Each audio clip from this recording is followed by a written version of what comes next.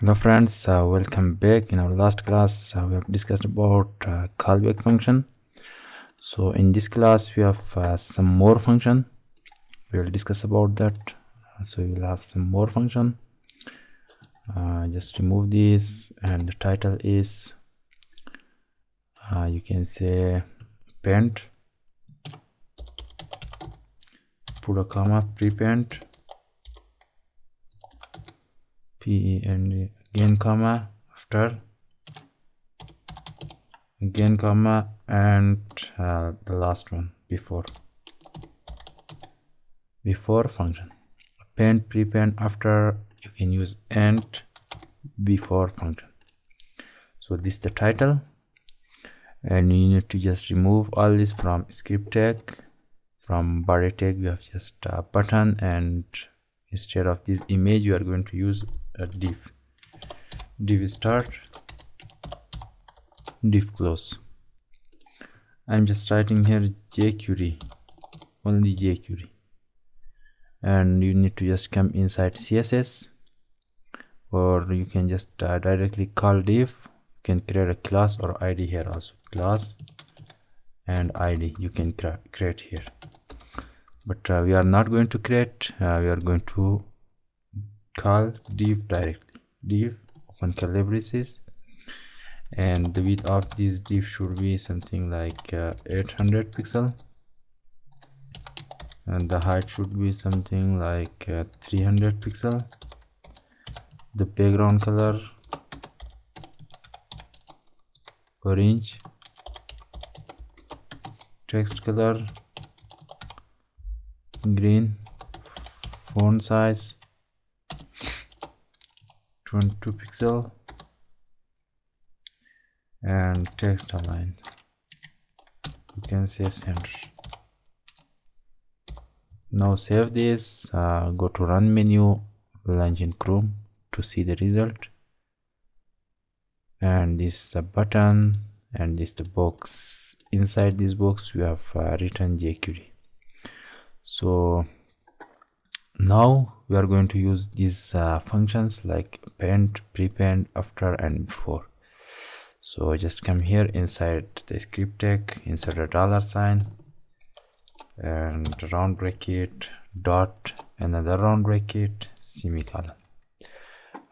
Just make the copy of this, Control C, and inside this with single quotation you are just going to select a class and the class name dot put1, and we are just putting this on click, CLICK.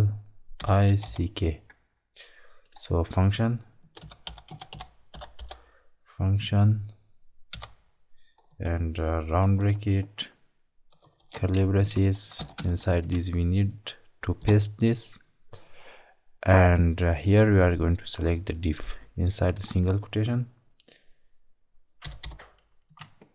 div, and here we are going to use the first one, append, APPEND, append. So inside the single quotation you need to write, for example, hello dears, just this much, Control S, and you need to just come here, or just before you can see the result, refresh, click this, you can see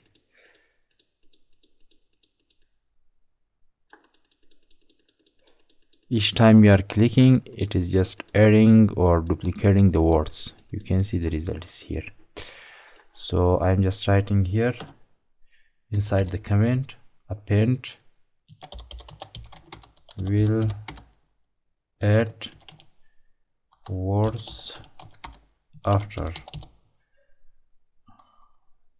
append will add words, you can say, but after the available words. So append will add words, but not this, but after the available words. So you can see here inside this we have Jquery in the first. After that you can just refresh, you have Jquery. Each time you are clicking you are going to add a words after the Jquery words. So when you are using append, it will add words after the available words. So the opposite of that, you can use prepend.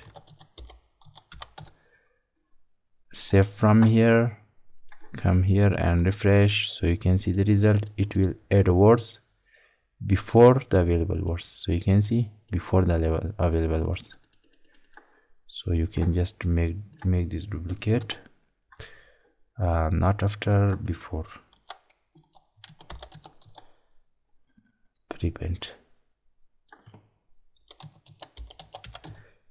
will add words but before the available words. So you can see this the result, this the available words, and it will add words here before that.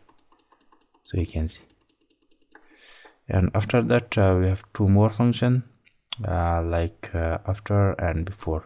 If you are just going to use here after, Control S, after, not after, Control S, and come here.